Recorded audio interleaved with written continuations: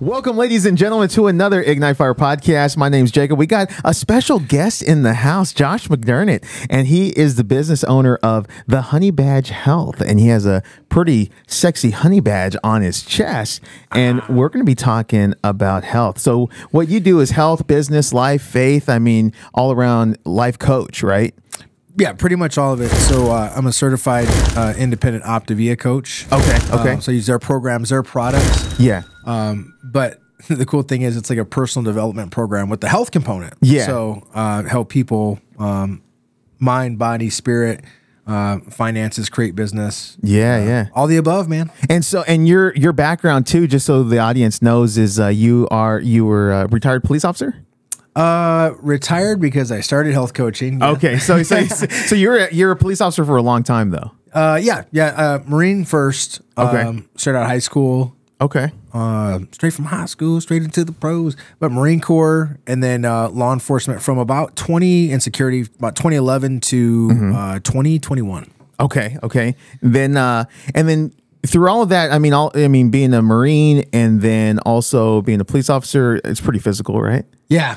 And so were you taking care of yourself, or did you get to a point where things were a little uncomfortable? No, physically. It was so Marine Corps is pretty much like, especially when you're single, you wake up, you PT, so physical training, you work out, you go to work, you're eating all day, and then you're drinking, and then you usually show up to PT, still intoxicated.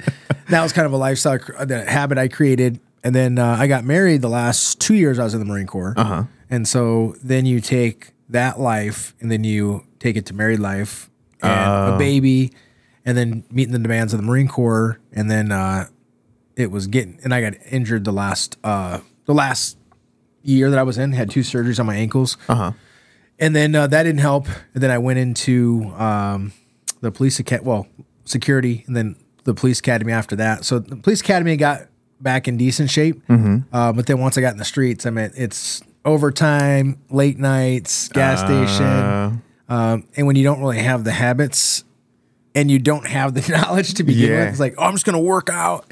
Well, at about 33, that, when your testosterone lowers and when you've just beaten your body up so much, it just caught up. So, yeah, basically it was lack of knowledge. Yeah. And then lack of caring to find out. So owning that and saying like, well, I didn't really put forth an effort to do anything else besides work out because I was addicted to food. But so now I go back and I help a lot of veterans and law enforcement because I know that lifestyle and I know both sides of it, the healthy side, the unhealthy side. So when was that point when was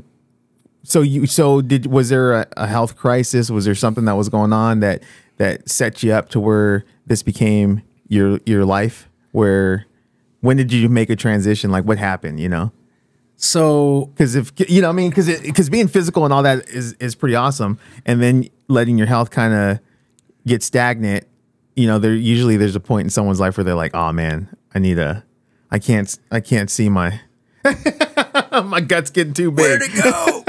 Yeah. So basically, and I've been SWAT team, in SWAT team, you train, and then you guys all go to lunch together, and you just keep pushing. And I just lived that lifestyle for so long. And I was always, my identity was in the big guy. So I was like, oh, Big Mac, Yeah. And now they called me that because I was probably eating a lot of Big Macs, but my identity was in my size. So when it came down to like, my wife was like buying sugar-free stuff in the house, and I'm like, get the real stuff. Like, quit buying the low fat. I would get mad, dude. Yeah. Like mad. And she was trying to like gently tell me like, hey bro, you're fat and you need to make a change. And then that really came down to it because I was like, I had brain fog, sluggish, tired. And I was forgetting stuff. And it came to the point, she's like, I'm going to take you to the doctor to go for early onset of Alzheimer's. Yeah. It was that bad. I would forget what I would say. And then I would forget where my sunglasses were, like on my head. Oh, yeah. Where's my phone? I'm like, where's my phone? My key. Oh my gosh, I lost so many keys. And it finally came down to it where I'd go to work, come home, be tired, sluggish, brain fog, just exhausted. And I got 3 boys. Yeah. And they're like, come on, Dad, let's play, let's go. And I'm like, shut up, leave me alone. Yeah, yeah. I was grumpy. My body hurt, you know? Mm-hmm. And I mean, it was even a thing for me to take a breath, to hold my breath, to tie my shoes, walk up the stairs out of breath. My back would hurt, hold my 1-year-old. And I would just tell him, like, hey, I got to take a nap. When Dad gets up, then we'll play. Yeah. Well, I'd take a nap. I'd wake up. I'm like, oh, it's too dark. I was still tired. Yeah, yeah. Let's play Call of Duty. Let's watch Netflix. Hey, let's get a pizza. Yeah. And of course, they're like, yeah. So we'd eat, and I'd send them to bed. And you were still in the force at this time too? Yeah. Oh, dang. Yeah, okay. dude. Like, scary, because I was so proficient with, like, de-escalation and all the tactical stuff. I had all the tools. Yeah. But probably would have been taken out by a heart attack. Dang, okay. Or if I would have gotten a traumatic incident, probably would have died because my body was working so hard just to... Yeah. Because I was about 90 pounds heavier. Oh, dang, okay. Yeah. 90 pounds is a good amount. Well, I would send these kids to bed and I'd get up and stay up, and I needed my me time because the whole day I was like, oh my gosh, I'm stressed, I'm tired. And then finally my wife said, to your original question, was the breaking point was, hey, like, these kids want to hang out with you. They want quality time with you, and you've got 3 boys, which is what you wanted. And you're missing out on the best part of their life. Yeah, yeah. Like, you're telling them no, later, tomorrow. Tomorrow never comes. They're getting disappointed. They're losing faith in you. Yeah. And if you don't make a change, I can't, like, you're not going to be around to see these kids graduate high school. Yeah. And she goes, plus, you're not the Marine that I married. You know. So she just had to come out and... Oh, yeah. She came out and said it. And she was like, you know, you used to be really outgoing and go out and dance and like to travel. Like, now you just go home, you go to work, you come home, and that's it. You know, and everything was suffering. So the kids' relationship, our relationship was suffering. I mean, let's be honest, sex life was suffering. And it was just a thing where she goes, you're pre-diabetic, you're tired, you're always just sleeping all the time. You don't want to go anywhere. Plus, not even talk about the stress of the job of where I was mentally, always hyper vigilant. No, we're not going to Mexico. No, we're traveling here. Oh, yeah. All that stuff too played a part in, but a lot of it was caused by my physical health. But basically she said, if you don't change, like, you're not going to be around to raise these kids, and I can't raise them on my own. Yeah. And I'm tired of our whole life revolving around food, dates, family dinners, movies, going out to eat. Everything we did revolved around food. And, there's also a backstory a lot of people don't know, is that God was kind of closing the door on law enforcement for me, and I just lost my passion and my purpose. So at the same time this health thing is going on, I'm like, man, I've made music videos. So it's called 5 O's on it. Oh, dang. Santa Fe PD. It's on YouTube. We'll have to put it. We'll put it in the description. I'll give it to you, bro. Okay. You're right. Good laugh. They're like, who is that guy?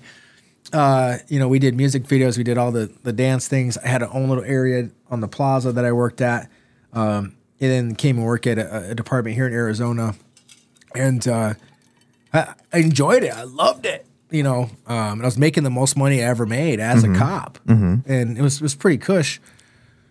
But I just lost that passion and purpose. So at the same time, this was going on the back end. And then she's like, well, you know, you've seen your family do this for 8-9 years.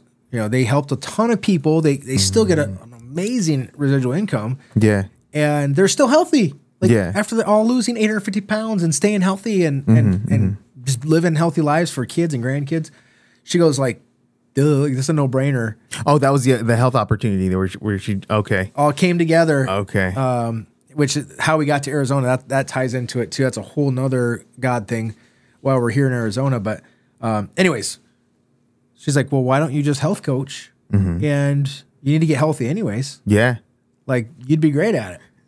And she's like, I'm going to do it with you. And I was like, okay, let's go. Yeah. And so that's what all led into it, was basically getting to my bottom where I didn't want to go to work anymore, tired, sluggish, like watching my family's life pass away. So I hit my rock bottom, like to the point where it was like, I couldn't see myself retiring in 20, 25 years. Oh, okay. Didn't even have an image. The vision's gone. Like. Everything's gone. Just, oh my God, here we go again. Like, how can I get off work today? Yeah. Yeah. You know, oh man, I got the sniffle, or, you know, if there was any like chance of me having the whatever was going around in 2020, you know, it was like, I was like, oh, I'm gonna call off because I don't want to take any chances. Yeah, yeah. Just finding anything to do to just not be at work. I was that miserable, man. And that's not me. So, anyways, that's how that all came together. So once you started making the change and got into health, how did how'd your routine change? How'd your structure come in? Eating habits, dude. So, I knew what I needed to do because my family's been doing this. So I reached out to my coach and mentor, now Dan Valentine, and I was like, "Hey, bro, like he worked with my family, and we knew of each other, but didn't know each other." And I told him who I was, and he's like, "Oh, cool, man." And I said, "They're very successful in the home marketing space, direct sales space. Okay. Like, just they wouldn't want me bragging on them, but they're top of the game." Yeah. And so I said, "Hey, this is what I want to do. I want to get healthy. I want to get my life back, and I want to quit my job and do this full time." So you didn't do it alone. No. So for those that are watching, if you're wanting to change your life, don't do it alone. If you could have done it on your own, you would have done it already. Yeah. You would have done it. So don't even quit fooling yourself because you're lying yourself into your grave. And your dreams are going with you. So yeah. Oh, sorry guys. I just went to the VA and got a full thing of blood done. Getting my blood work done. Oh man, I get woozy when they take blood. Oh man, it's embarrassing. They were like, "Are you gonna be okay?" I was like, does that happen to you? No, I was. Oh, okay. I'm one of the things like that doesn't bother me. Yeah. Which as a SWAT medic, I guess would be a good, yeah. good thing to have. But they were taking it like they just keep taking it, dude. Like, "Are you all right?" I'm like, "I'm good. I'm good." Like, I fast for like 12 hours the night before, and I had my protein shake there. I'm like, I'm chugging that thing as soon as I get done. But yeah, I'm good to go, man. So, dude, yeah, they take 4 vials from me, and everything's turning white. And I'm getting up, and I'm turning into Bambi. I'm like wobbling down. I'm like, oh no, they're trying to get me orange juice and cookies, and I'm like, oh no. Patting your head with a towel. Yeah. Oh man, I'm bad with it. My wife laughs. She's a nurse, you know what I mean? So she's she sees this stuff all the time, but I see any blood, anything, I get a little woozy. She's like, "Suck it up, bro." Nurse says, to your point, don't do it alone. Yeah. Don't do it alone, because if you would have done it, could do it on your own, you've already done it. So reached out to my coach, and then basically what I was doing was learning how to help other people and serve other people as I was doing it. Yeah. And I wanted to be authentic and share my story from day one. Plus, I need the accountability because my wife's accountability was not enough. Yeah, yeah. Because I'm good. A little bit of this, a little bit of that. And let's be honest, guys. Your wife isn't a good accountability partner. Just she's not. we guys need other guys. You know what I mean? And it's not their job to babysit. Yeah, right? Exactly. Because I was a big... Oh man. Okay. So I talk a lot about this, and I say, I'm not an advocate for baby crying. You know what I mean? And when you're with your wife, she's not with a boy. She wants a man. She wants a leader. Be strong. And if you got issues or things, it's good to talk with them about it, but not from a place of weakness. You want to be strong for them. You know what I mean? Yeah. That's just my personal opinion. Yeah. Yeah. There's things that you should talk about, and there's things that you should go get a therapist and talk about. Yes. You don't want to use your wife as your therapist, and you don't want to use your wife for certain things. Well, because that way there's a way at their security. Yeah. Yes. Because if you're worried and you're like, this is like, if you got talk about your feels, you're talking to a really unempathetic guy here. Yeah. God's working on me. I'm with you though. My wife all the time, she's like, "Dude, you have no feeling." I'm like, I can't help it. And I talk to other Marines, they're like, "Yeah, that's normal, dude." But there's talk about what you need to talk about. Yeah. Don't erode the security that she feels, because then that causes. Yes. And that's my whole point. You want to be strong, and when all of a sudden you become a weak man, and the woman is like, well, who am I with? Who's going to protect me when things go down, emotionally, spiritually, physically? And so I think it just leaves it messes with the dynamics of how God set up the home. So anyways, that's my little rant. That's it. It all fits together. That's the cool thing, is everything that I'm going to talk about today is all congruent to everything. That's why I love my business. That's why I love what I do, because it's, I keep turning away from the mic. it all goes together. Yeah. You can't be strong spiritually without being, and you can argue this with me, but show me your results and show me your lifestyle, and then I'll prove my point. Yeah. Your spiritual life and your physical life and your finances all go together. Absolutely. Mental health all go together. You can't be super strong in all these other areas and be super weak in the others. Yeah. It just doesn't work. Oh yeah. So that's my word to pastors is let's talk about it all. Even the buffet, even the waistline. Yeah. You know, we got to put it all out there and we got to be congruent because God wants, let's face it, God wants fit leaders. Yes. We're supposed to take care of our temples. And if you're up there preaching and you're not in the shape, there's some people that tune you out. Oh yeah. Yeah. I mean, when I'm looking at people, I'm like, man, where's the undisciplined? If we're undisciplined in this area, what other secrets do we have? Absolutely. Anyways, that's how my mind works. So, well, and this is kind of going along with I'm making a controversial book, and it's on anger, and the whole thing is I don't believe we should have anger, and that causes a lot of rift with guys and ladies because they want to hold on to the right to be angry, which leaves a root of bitterness, which leaves them trapped, and then all of a sudden their emotions are actually running them. They're not running they're not regulating their emotions. And it's going to be a book on next level emotional management. And so that's really what it is. And so we have emotions, but I don't want those emotions to, like I said, rule over me. And anger, I think, is one of the biggest things that that is the root of every addiction.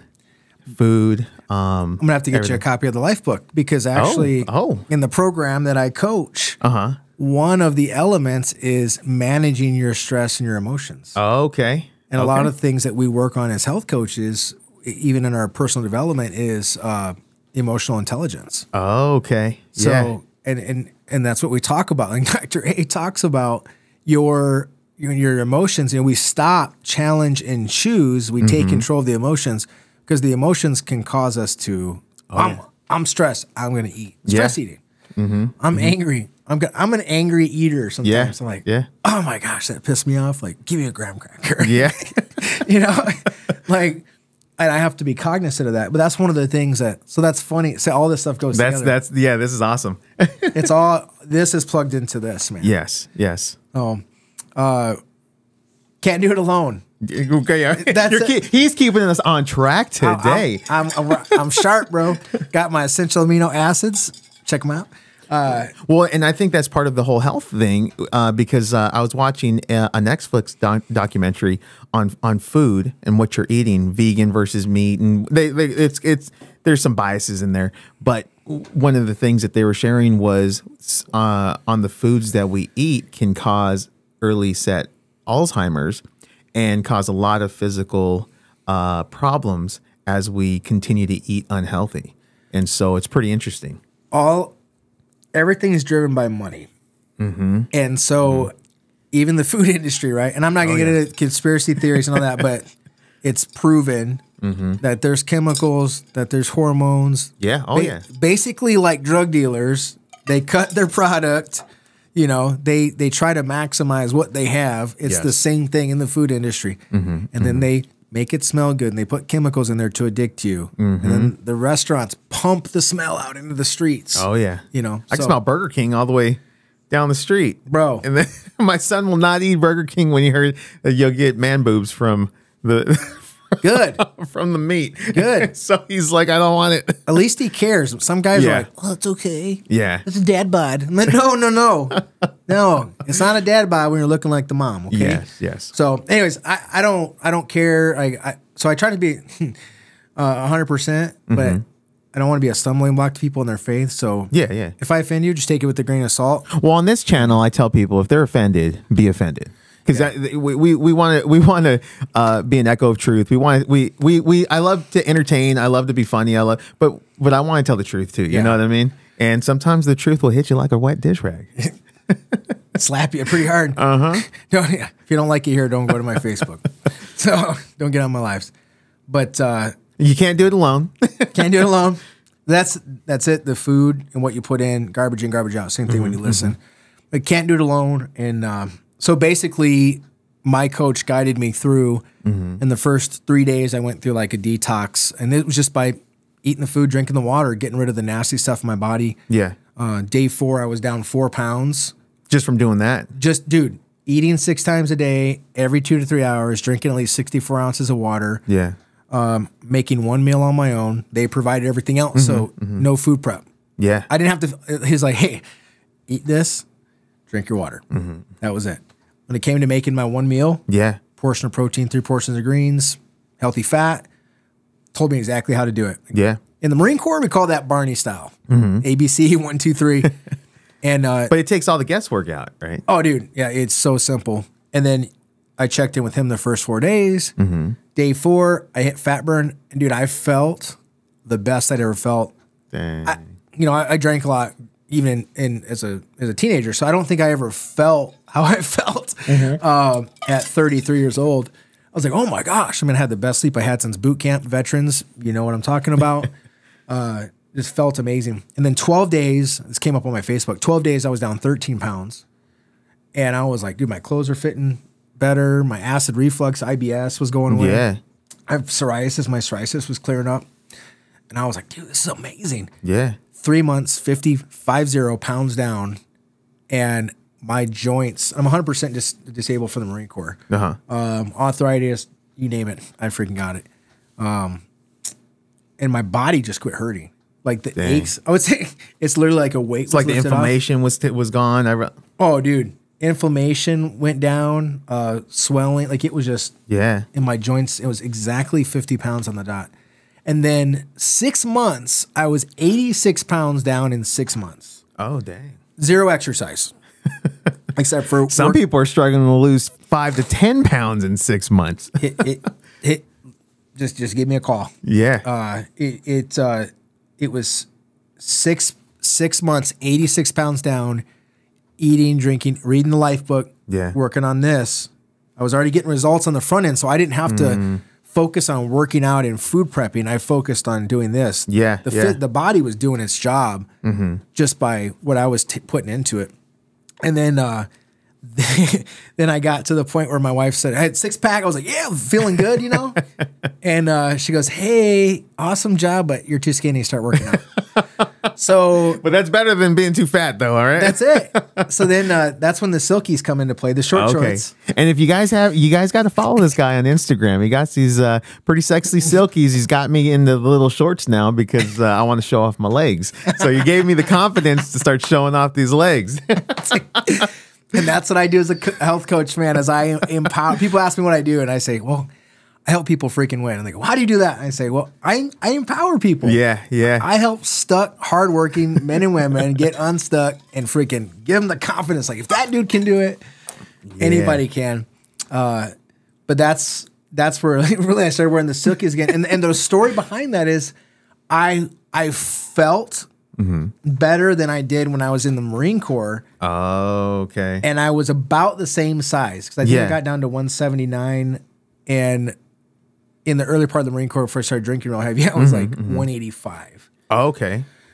And then put on about 50 pounds of muscle, and which led, I maxed out as much as I could and led me to go, which I don't like to go to the doctor, but part of health is preventive health. It's like, he got low testosterone. Oh, yeah. That's a big thing for guys over 30, correct? Like, yeah, you start losing it. And I was like, man, why did I get these? I still got the chi-chis, man. Like, I'm working out.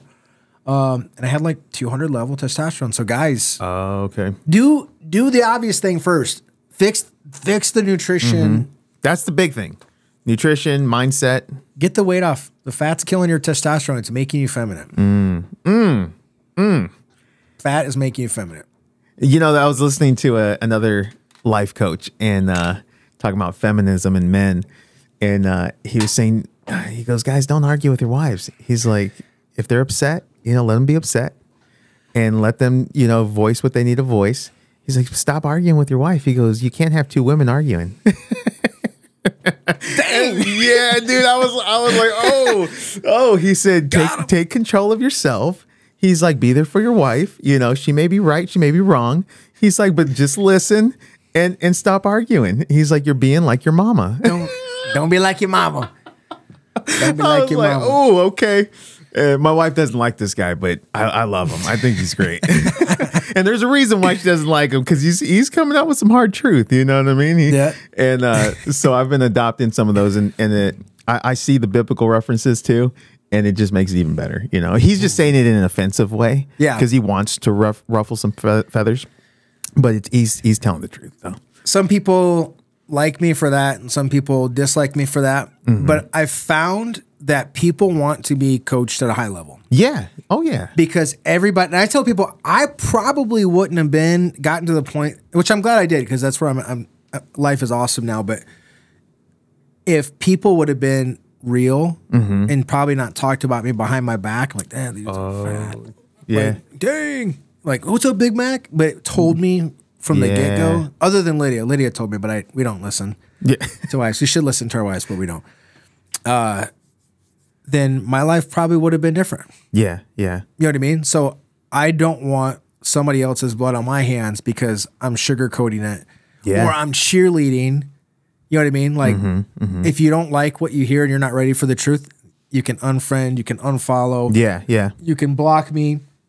And that's okay. Because I'm not here for the people that aren't ready. I'm here for the people that are. Yeah. And that's the same thing with our Christian walk. Oh, yeah. Right?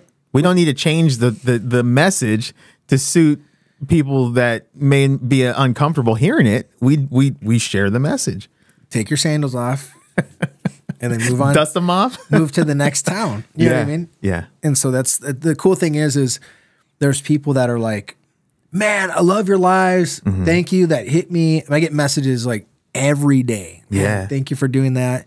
I don't ever, I'll get one or two comments where people are like, well, what about this? That was kind of mean. And I'm like, and everybody else, I don't even have to say anything. Yeah. When you're coming from a place of love and authenticity, people will fight for you and stand up for you. Yeah. Like, I don't do drama on Facebook. Yeah. If somebody wants to start drama, they're either off on Facebook or people come on and put it. I don't know how we got there, but anyways. Well, talking about that, let me just say, it's interesting, people that talk drama and leave nasty comments right online. On this channel, as we've been growing, some people will leave some comments, and I'm thinking to myself, how big of a loser do you have to be to watch someone else living their life and then watch what they're doing, take the time to leave a comment that is negative? You know what I mean? And I say that, you know, how big of a loser, but to be honest, it's sad, you know what I mean? Because they're not living the life that they want, and they're critiquing others, you know? Yep. It's like, I'm watching someone else live their dream, so I'm going to comment on that.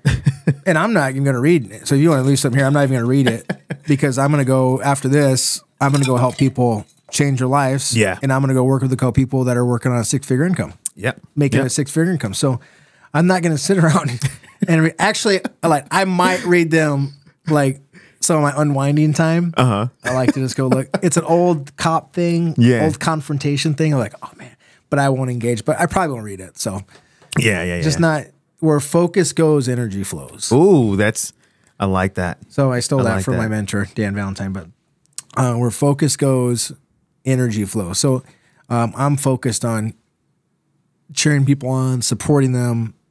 First of all, building the kingdom, making men and women healthy so they can go build the kingdom. I'm working on helping people build, you know, a couple $100, a couple $1,000 a month, 6-figure incomes, over $8,000 a month. Yeah. Because good people making good money do great things. Yeah. And that's where my focus is at, and being a better husband, being a better dad, you know, working on that stuff. So, yeah. And we need that. We need that, especially in the Christian community. We need to be healthy. We need to be financially stable. We need to be able to be leaders. We need to be able to be strong and combat the evils of this world. That's it, man. If you're not physically in it, you're not mentally in it. And if you're not physically and mentally in it, your spirit life always takes a back seat. Oh yeah. Oh yeah. Always takes a back seat. So yeah, man. So it was, it got to the point of like, oh, I did everything that I could do, got my weight off, got the nutrition, got structured. And then that provided a discipline, provided a habit over the 6 months, checking in with my coach, had a supportive community around me. That was super important. People cheering me on. We are what's the saying? The sum of the five people you hang around the most. Why am I stumbling over my words? Yeah. Yes. Because you're hosting. Yes. You're the sum of the five people. Yes. Yeah, that's it. And that's one of the things that we love about our community. Yeah. When we bring clients in, one of the first things. I just gotta say something to the audience. So if you are the sum of the five people that you're around, that means get away from your mama and your daddy if you're married. Get away from all the friends that aren't doing anything with their lives, and start changing who you're around with and who you want to be. Those are the people you want to be around. So just wanted to do a little sidebar. Oh, that's it. People are like, well, I can't do this, can't do that. I'm broke. Yeah, who are you hanging around? Yeah, I'm out of shape. And then it really bugs me. But stop taking advice from people that you would not trade places with. Oh, that right there. Well, that right there. That sounds like an MLM that you're doing, or oh man, that doesn't look sustainable. I love when people tell me like, oh, you're super low calorie, and I just finished like 2 workouts and I've only had like 1,500 calories. Yeah, yeah. Or they tell me it's all about the calorie. It's like, no, about what you put in and getting a healthy lifestyle. But anyways, do not take advice from people that you don't want to trade places with. It will keep you unhealthy. It'll keep you broke. It'll keep you in religion, a spirit of religion. Oh yeah. That was one of my mentors. Before I got my mentor, someone had mentioned, when you're trying to find a mentor, don't find someone you can relate with. Find someone that you want to be like. Yes. And when I got that, it just changed everything. Dude, that is so like our mentorship, all lines of our mentorship are multimillionaires. Yeah. They're always leveling up in their spirit, their mind, their body, and they're super abundant. And that's part of the reason we live where we live. Yeah. In Arizona, proximity, guys, it's huge.